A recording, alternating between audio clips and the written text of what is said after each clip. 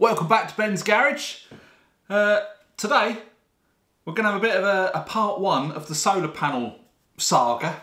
It's going to be a bit of a series. Today it's planning stages. I'm laying things out, working out how it's all going to go before I get it all mounted on the wall. So I'm going to show you the electrics coming into the house, where it goes through into the other room, and how I'm going to be wiring up all these components here. So I've got like a main breaker, the PV breakers, the inverter, and the main board where it distributes your electrics. Now this cable is for your PV. This is 20 meters at 6mm. So it's got MC4 plugs on one end and it's just bare at the other end, and that's going to go into the breaker. I've got 2 meters of the 6mm stuff without any ends on it, so I can strip those off. So that'll come from the breaker to the box here, which has got that's not really a breaker. The first thing it comes into is a disconnect, basically. That'll come into a breaker with a surge protector. So this is what this wire's for.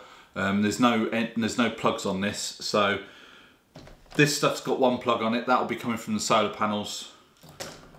This stuff I can just bare the ends and wire it up. So we'll have some wire from the disconnect to the breaker and the surge protector, from the surge protector and breaker up to the inverter. That's the PV side of it taken care of.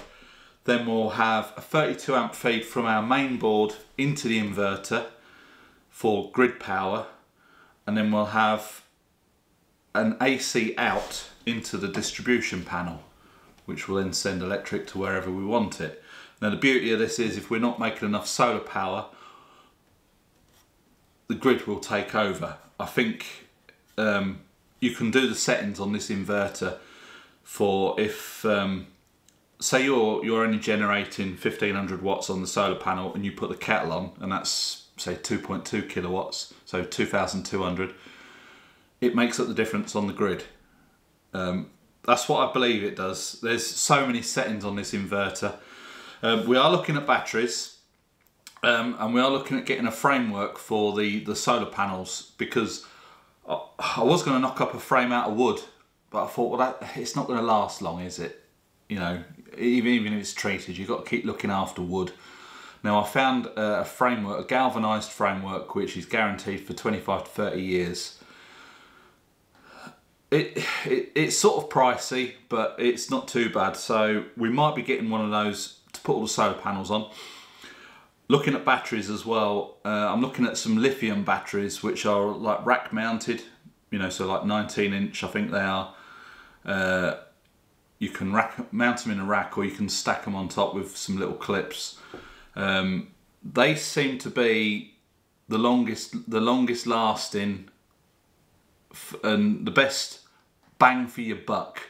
If you work out the kilowatt hours and how much you pay, obviously they're quite expensive, lithium batteries. Now this is a 48 volt system, so they're going to be more expensive, but at the end of the day a 48 volt solar system will run better than a 12 or 24.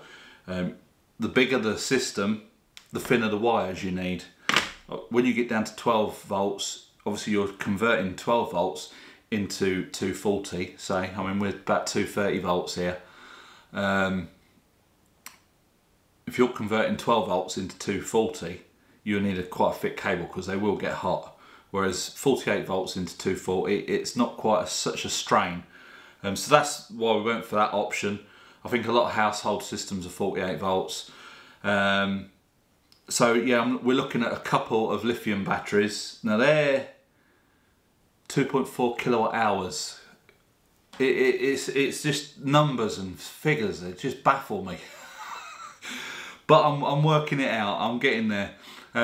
You know, if you're following along with this, you're learning at the same time that I am. But obviously we're putting the money into the learning.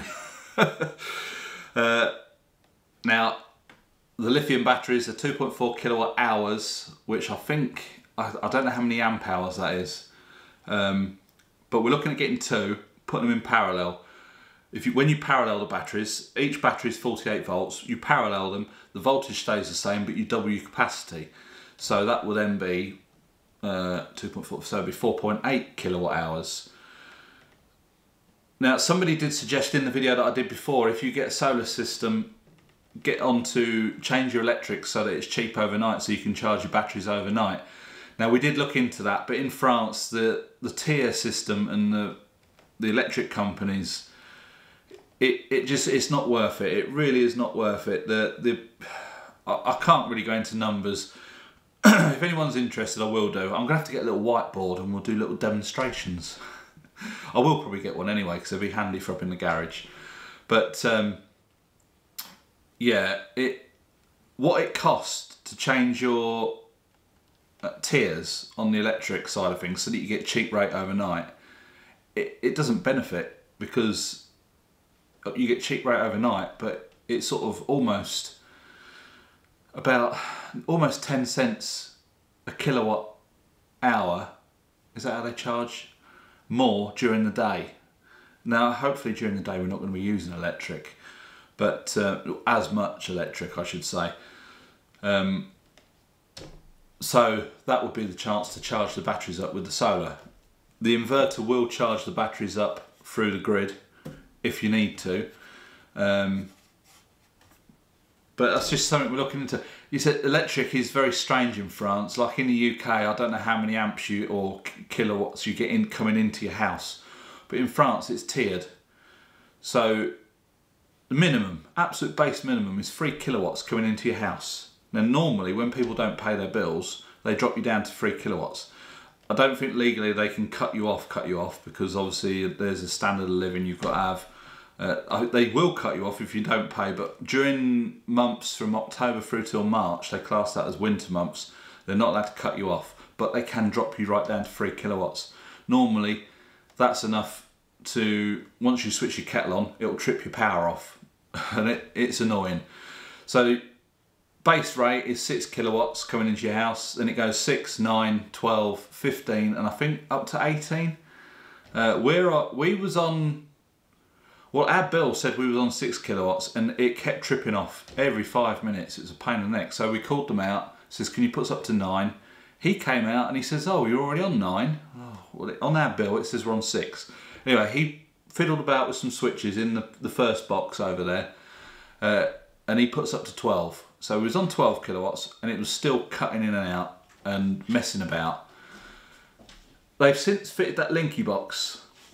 I'll show you that in a minute. And since they fitted that, we've not had any problems, touch wood. But whether our old meter, it was one of the really old meters with the spinning disc in it, whether that was like really weak, and with surges of power it kept tripping off, it was getting to be a bit of a pain. But that's all sorted now, so we're on 12 kilowatts coming into the house. We can go up to 18. I think when you get to 18, it's sort of like commercial. But no, 12 kilowatts is doing us quite well at the minute. We've had everything running on 12 kilowatts. We've had the Hobbit's oven, my oven, we've had the kettle on, we put the air fryer on, everything, and it didn't trip off. So the solar PV panels come into the breaker, or the disconnect. I won't call it a breaker because it's just a disconnect. Into the bottom of there with your 6mm cables. So then it's going to come from your disconnect up to the breaker box, where we've got the we've got a 32 amp breaker and a surge protector. So then the PV wires are going to come out of that box up into the inverter, and they'll plug into the inverter, and that'll power the inverter when the disconnect has been switched to on. Now on the inverter, we don't have to have it grid tied, but the AC out will be coming out to our distribution board. So I'll take you over there, we'll have a look at the electric coming into the house, and then we've got it running through into the other room, and we'll have a look what's in there and what it's going to entail getting it all connected up. So this is where the electric comes in. Comes into the box at the bottom, up into some main fuses, then the Linky box, and then right at the top is where your 3-phase is all sorted out. We had to keep that box up there, but when it's all done, we've got all this electric done, we're going to box this in, put like a little cupboard around it, so that'll look a little bit neater. It's a bit cobwebby at the minute, but oh, it's a work in progress, this house.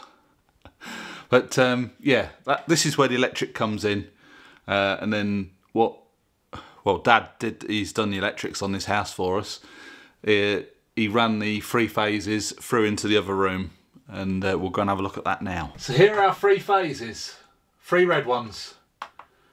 That's your 3 phase. Blue one's your neutral. So at the moment we've got 2 circuits. This 3rd phase, which is not wired in at the other room, that's going to be up to the garage. So we've got 1 phase doing this circuit, another phase doing this circuit. So we've got your main conjunctors there, and then we've got the 32 amp one there for one of the ovens, and there's a 32 amp one up there for the other oven, because Tina's got an oven and I've got an oven. They're not his and hers, but it keeps them separate on the circuits. So this top circuit looks to be all lights. They've all got 16 on them, and this one on the bottom looks to be all sockets. They've all got 20s. So what we're going to be doing, this is the earth, obviously. That's your earth grounding wire, which runs outside, and that's all done properly outside. This conjunctor here is going to be for this phase here, which is for the garage, and then that'll run up to the garage and we'll have its own board up there. Now, one of these circuits has got one of the ovens on. That's 32 amp. We'll possibly be putting one of those ovens in the new box, which will go on the wall here somewhere. For grid tying the inverter, we'll be taking a 32 amp feed from here, running it into the inverter on big fat cable, like the cooker cable here. This is quite thick stuff. That'll go into the inverter, and then we'll use this cooker cable stuff to come out of that inverter into the new board with this thick wire, and that will go into that, so we can have all the stuff powering on the solar in the other board. But this lot we'll be keeping on the grid for the time being until we sort of know what we're doing with the solar system. So that's the board as it is at the moment. I'll say it's 3 phase coming in, so there's your 3 red wires for your 3 phase, there's your neutral. So that 3rd phase is not being used at the minute, but that's for the garage. This one here, here's your ground. That runs down outside.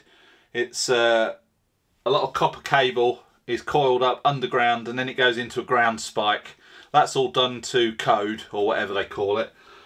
So this is the earth that we're going to be using, because you don't want separate earths for everything, because you end up with a ground loop, and that, if you get a lightning strike, that won't do your inverter any good. So you want to be using the same earth. This is what I've worked out on watching YouTube videos and stuff. So this is our setup in here at the minute.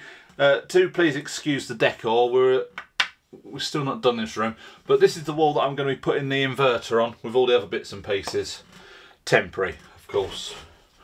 So that is a brief summary of what I've got planned out in my head. I've been doing research on research. There's a lot to learn, but once you sort of get it into your head what you're doing, it is quite straightforward, I think. If you see any glaring errors that I've mentioned, let us know in the comments below. If any of you out there are solar experts, let me know if I'm going to be doing anything wrong. As I say, if you're watching along, you're learning with us, because I've never ever done anything solar before. As I say, I've done a lot of research, and there's a lot of stuff on the internet, and I've asked questions on forums and stuff like that. A lot of the forums are sort of American based, where a lot of it is grid tied and they don't have batteries. Some of it is off grid, but the people that seem to be answering my questions are grid tied specialists, and they're all like, get your permits, do this, and make sure it's all to code. We don't need a permit for putting our solar panels up, because we're keeping them below 1.8 metres. The framework's going to be on the floor. We're not putting them up on the roof. If we was putting them up on the roof, we'd need permits and stuff for that. We're keeping them below 1.8 metres. Now, I'm not sure, we'll be doing everything to code as we're supposed to by French law. Whether we'll then have to get an electrician to inspect it for no other reason than our house insurance. I mean, if the house was to burn down and they say, oh, you've installed solar, you've done something wrong, they won't pay out. So I might have to get an electrician in once we've done it all, just to get him to certify it, sign it off, that kind of thing. We'll cross that bridge when we get to it. But this is what I'm planning out. I say, if there's any errors that any of you lot have noticed out there and think I'm going down the wrong track, then let me know. We can fire up a bit of a discussion in the comment section. But as far as I can see, it's all going to be it'll all work and be safe. We've got the disconnect, we've got the breaker for the solar panel, we've got the distribution board with all the breakers, we've got the board in that room with all the breakers with the 32 amp feed going into this. As far as I can see, there's breakers everywhere. It's going to be earthed. I think that's going to be about it. So the next stage is I'm going to get it all mounted on the wall, which I'll do in another video. I'm just sort of showing what we've got to play with, and we'll take it from there. So the next video is hopefully I'll be starting to fix stuff on the wall, and we'll have a bit of a better idea then about this framework for the solar panels and possibly batteries. You know, if things work out right, then that might be happening sooner rather than later. I don't know, but we'll cross that bridge. I've already said that, haven't I? Yeah, we'll know a bit later on whether we're going to sort all that out sooner rather than later. So yeah, I hope you like this video. Please give it a big thumbs up. Subscribe if you haven't already, and we'll catch you in the next one. Bye for now.